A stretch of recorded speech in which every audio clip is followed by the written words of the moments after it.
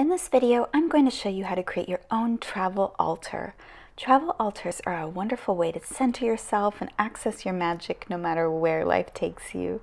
My name is Sirena Moon, and I'm a magical teacher here at Simple Mystic Miracles. Travel altars, or pocket altars, are a great way to practice your magic and create sacred space if you are traveling or on the go. You can use them in your car, in your office, in your hotel, or if you are between homes and don't really have a sacred space of your own yet. They are also wonderful tools to use if you are in the broom closet and prefer not to have an altar that is on display for others to see. Travel altars are simple to create, and they provide a wonderful way to access your spirituality and create your own sacred space anytime and anywhere you like. Step 1 to create your travel altar is to choose a container to hold a variety of small altar items in. I'm using a plain small tin box, but many people use Altoid boxes or other mint boxes for their travel altars. You can also use a small bag or pouch as long as it closes tight to keep all of your items safely tucked inside.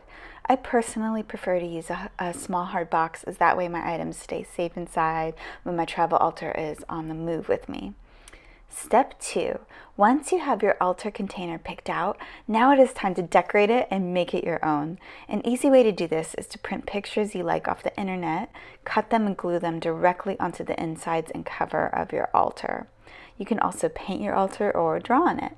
I love to draw sigils on mine or images of the moon.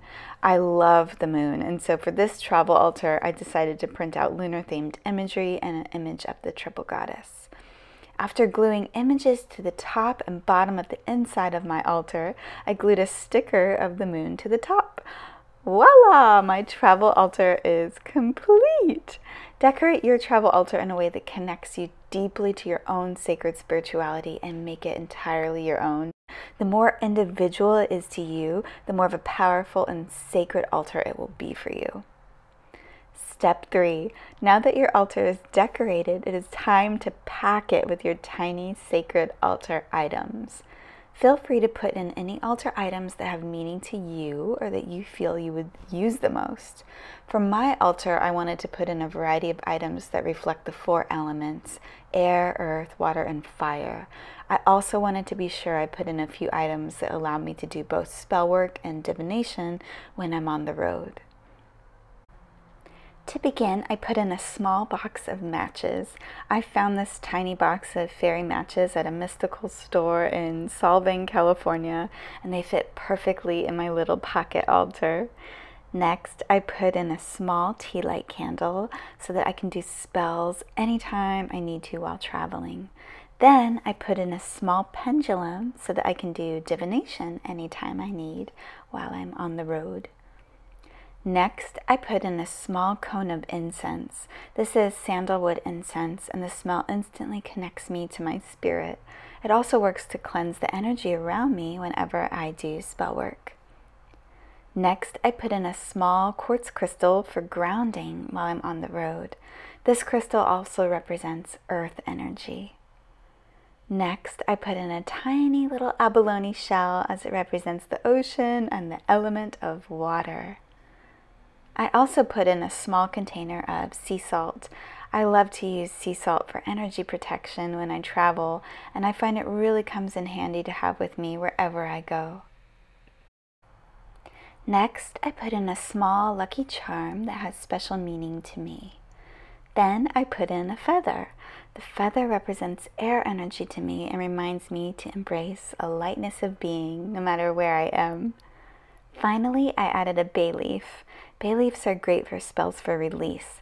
I love to burn them and let things just go. So I figured it would be great to bring one with me on my travels. Once all of your items are packed securely in your box, you can see that you can move your box around, shake it up, and your sacred items are held securely and safe inside. Step 4. Before I take my travel altar on the road, I like to give it a little blessing. I burn some sacred smoke, such as Palo Santo, and simply cleanse my altar in the smoke. Then I like to say a little blessing and focus my intent onto my altar.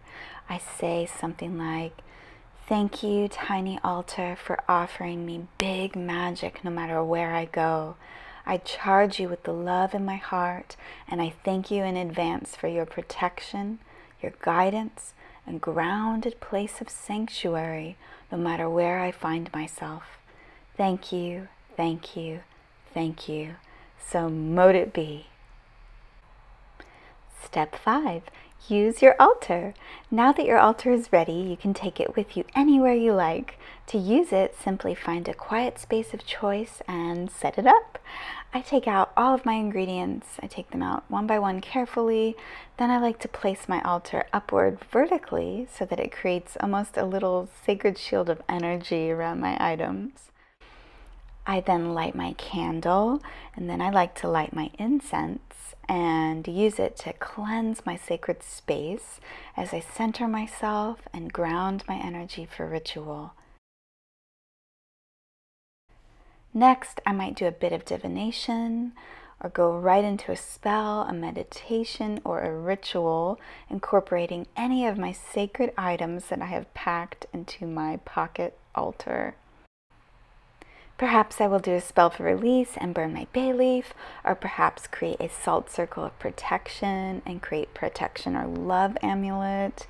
There are so many possibilities when you pack a variety of small items that have sacred meaning to you. It is incredible how such a small altar can feel so big and so powerful. I completely forget that I'm not at my big altar at home when I use my little travel altar. There is just so much power and so much magic imbued within its tiny walls. Use your travel altar anywhere you go and anytime you need your own sacred, magical space. If you enjoyed this video, be sure to like it and click on the link below to our blog where you can learn so much more about altars, spells, rituals, and all things magic.